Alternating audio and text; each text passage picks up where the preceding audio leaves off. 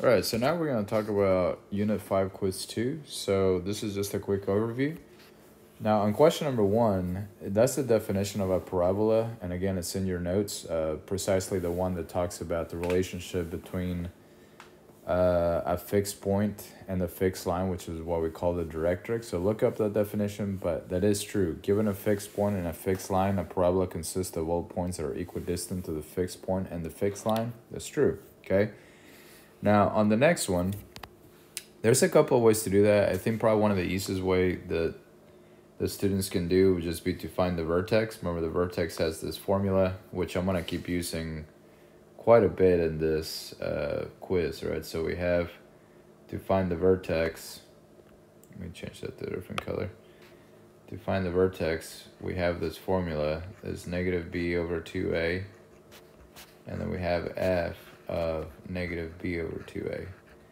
Now remember, where a, b, and c are the coefficients of a quadratic. And so that's what we mean. So anyways, in this case, negative b would be negative 4 over 2 times a being also 2. So this would be a negative 4 over 4, which is 1. All right, so that's the x coordinate of the vertex. Now to find the y coordinate of the vertex, this part right here, what that actually means is that you're going to plug in whatever you get for the x coordinate, which is this, right? And then we're going to plug that in for x. So we're going to replace every x on here with a 1 in this case. So that's what that formula means, right? We're going to find what the x value is, which is by doing the formula negative b over 2a. And whenever we find that, we're going to use that number that we got for the x value and plug it in to figure out our y value. So let's see, we have a 2 here, a 4, and a 5. So that would be a 9, 11. Yeah, so it's 2, 4, 6, yeah, 11. So that's the answer for that one. We're moving on.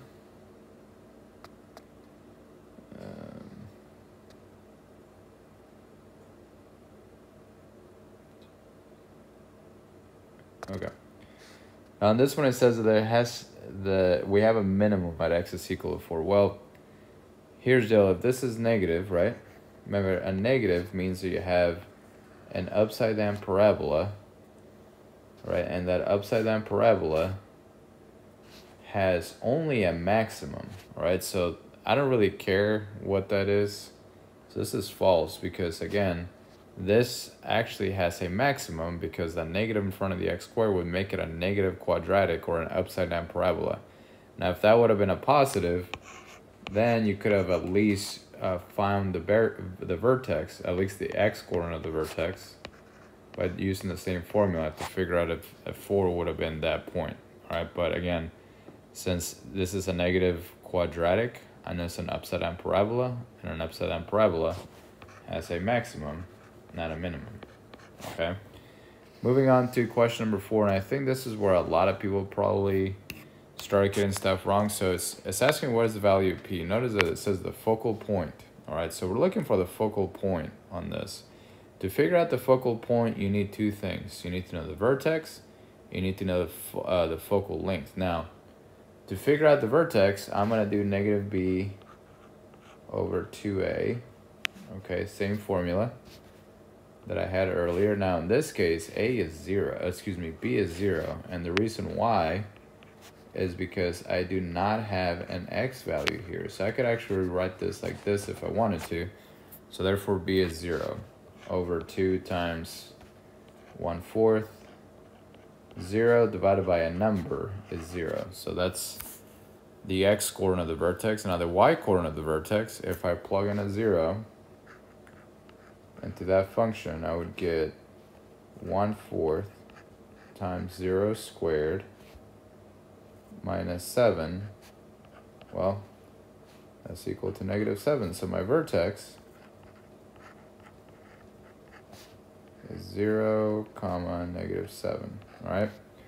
Now the next thing I need to do is I need to figure out my focal length. And the focal length has this formula, which I think some people just didn't know the formula. And if you didn't really know the formula, you really had no chance at this.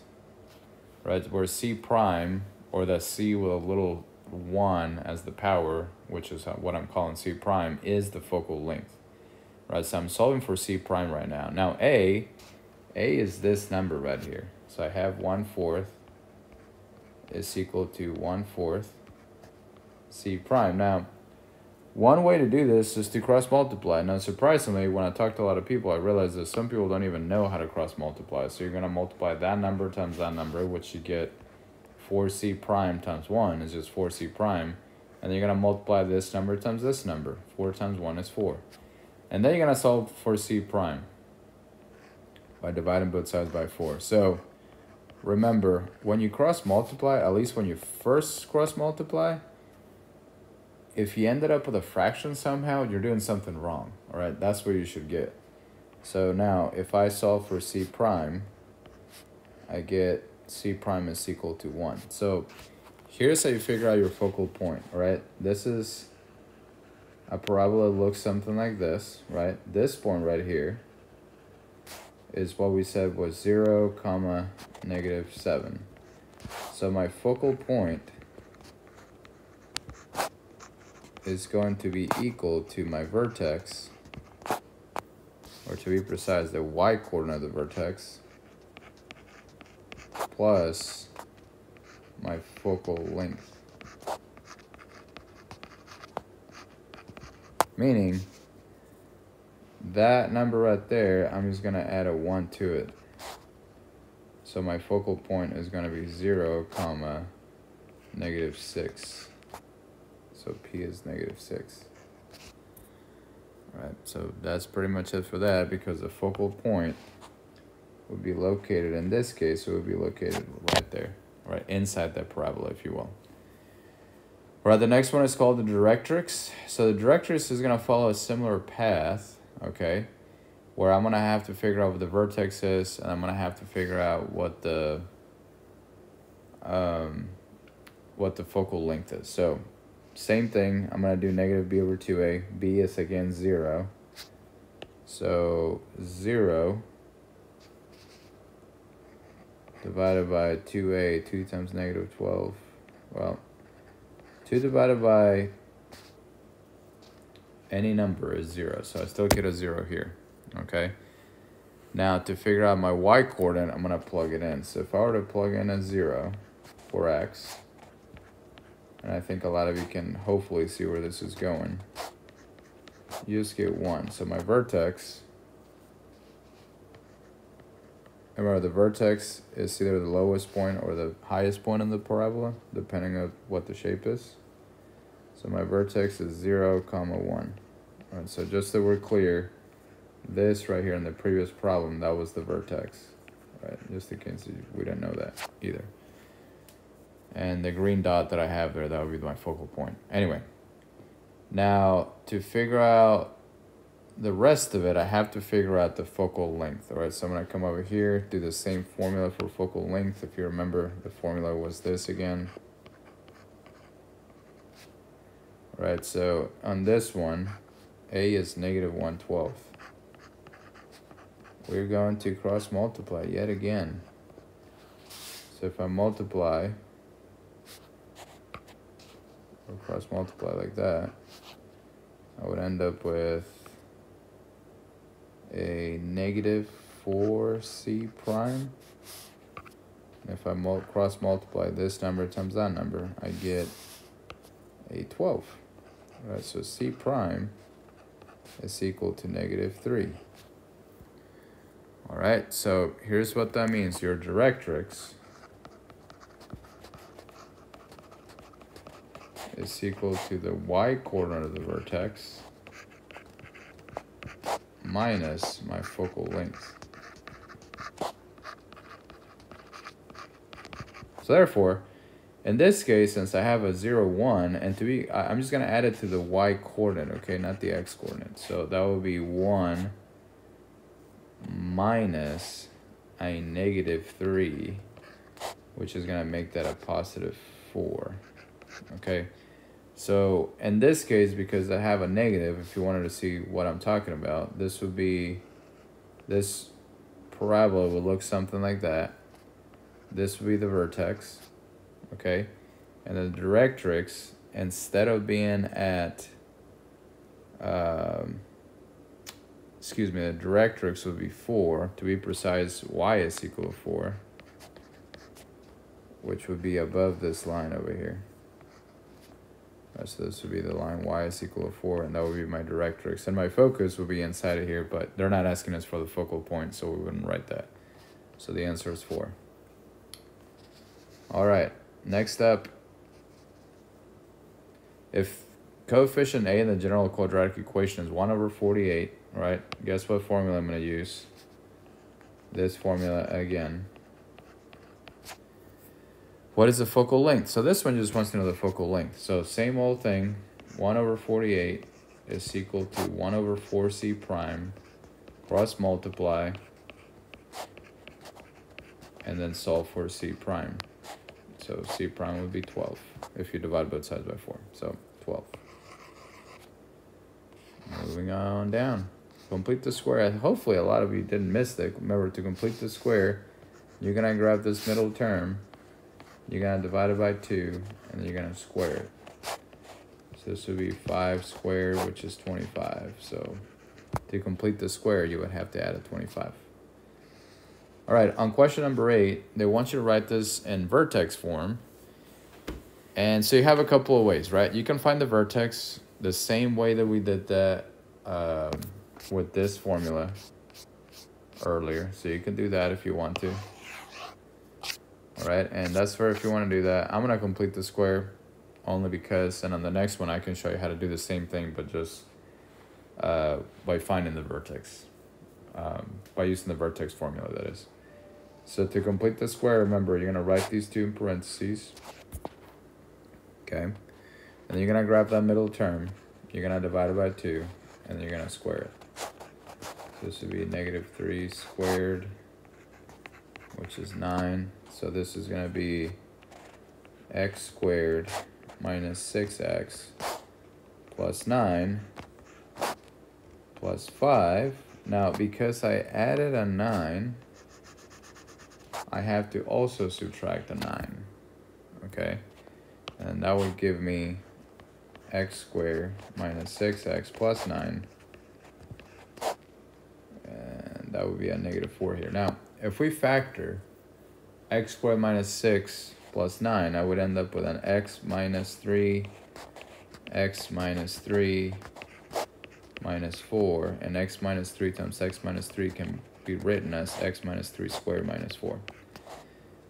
Now, the reason that I know there is no, or a is 1 right here, for example, is the fact that in front of the x squared, I had a coefficient of 1. So if the function is written in standard form, which is what we call this, and the coefficient in front of the x squared is 1, then this a is also 1. All right, so this would be 1. Let's see, h, in my case, would be 3.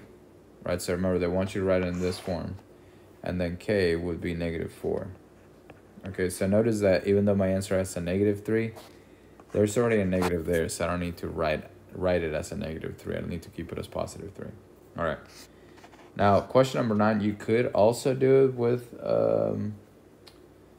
what do you call it? Complete the square, but on this one, I'm going to find the vertex instead, just to show you 2 ways to do it, right? So to find the vertex, again, negative b over 2a. So I'm rewriting this formula yet again. All right, and let's see if we can figure that out. So it's going to be positive 60. So negative of a negative 60 is going to become a positive over 2a.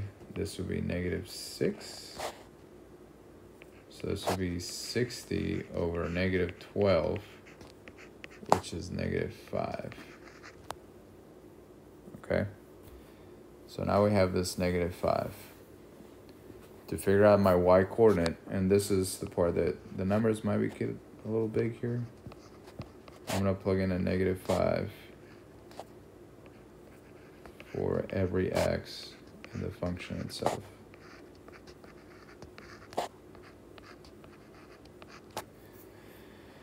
Okay, so let's see. 6 times 25. I don't know. 6 times 25. Remember, you have to square first in case you're wondering. So this you have to square first. Let's see, this will be positive 300. This would be minus 151. And 6 times 25, let's see. Oh, well, that's 150. But let's say that I didn't know that. So we have negative 150 plus 300 minus 151. Negative 150 plus 300 is positive 150.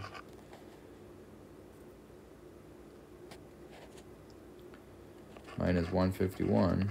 So this is negative 1. So my vertex would be negative 5, comma, negative 1. Now, to write it in vertex form, I would write this as y is equal to negative 6. Now, how do I know it's negative 6? Remember what I told you earlier.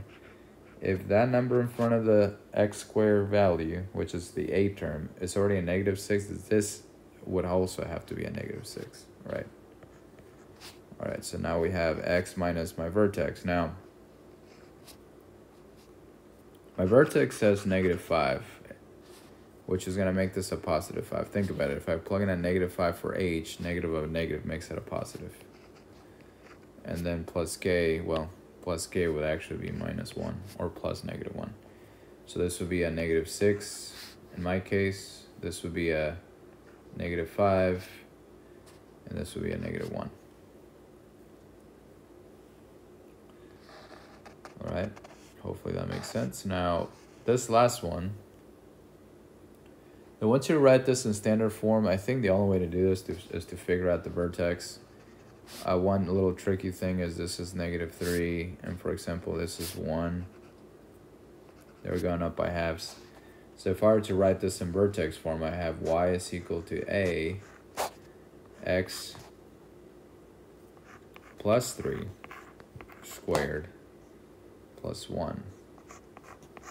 Don't forget that I wrote a plus 3 on purpose. It wasn't an accident, because on a quadratic or any other transformation, if I write plus 3, that means to the left 3, which means it's, that the vertex is at negative 3. But anyway, to figure out this a value, there's really a couple of ways to do this, whichever one you prefer. You can pick a point on the graph, like perhaps this one. And the reason I'm picking that one is it looks like it's a whole number. And then you would plug that in. So for example, that point would be, let's see, negative 2, comma,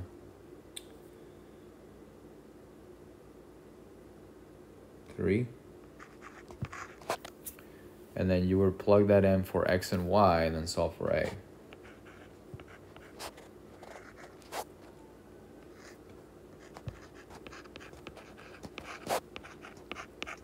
So notice I'm going to do what's inside the parentheses first. Negative 2 plus 3 is 1. 1 squared is 1. So this is going to be a plus 1. So a is equal to 2. So final answer would be y is equal to 2. X plus 3 squared plus 1. And please notice that this right here would be written over here. Oh wait, and this, they want this in standard form. Forgot. The other way that you can find the vertical stretch, by the way, is that if you notice that this right here, you're going over 1 and up 2, because on the original, and this might be harder for you guys to understand, so I don't blame you if you don't understand this, but if this is my parent function,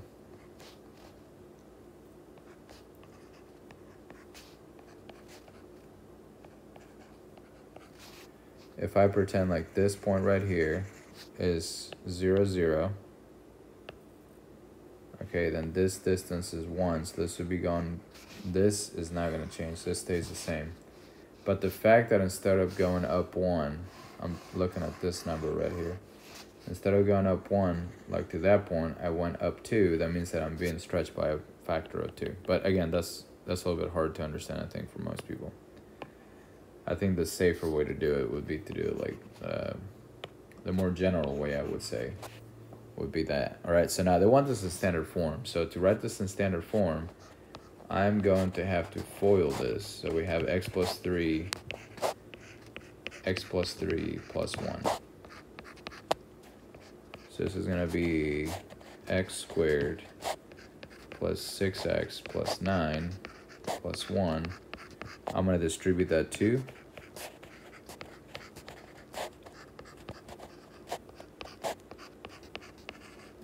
And I'm going to add that 1 at the end.